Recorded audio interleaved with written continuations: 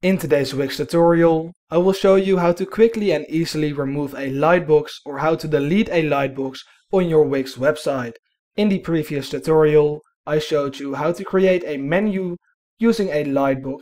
So when you click on menu, right here the lightbox shows up. Now in order to delete this lightbox, you want to make sure that you're inside of the Wix editor, not in Wix ADI. So if you're inside of Wix ADI, watch the tutorial in the top right corner.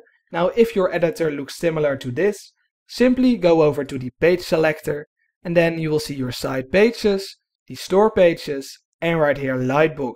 When you click on that, you will be sent over to your Lightbox or the Lightbox shows up. Now what you want to do is to click on Manage Pages and then go over to Lightboxes 2. Now simply go over to the one you'd like to delete or remove, click on the three dots and you can then change the settings, rename it, duplicate it, or in this case what we want to do is to delete it. So click on delete.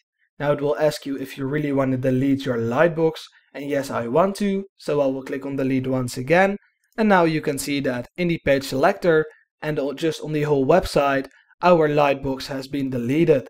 If this tutorial helped you out, please comment "it worked for me" so that I know this tutorial is still up to date. Thanks for watching and I will see you next time.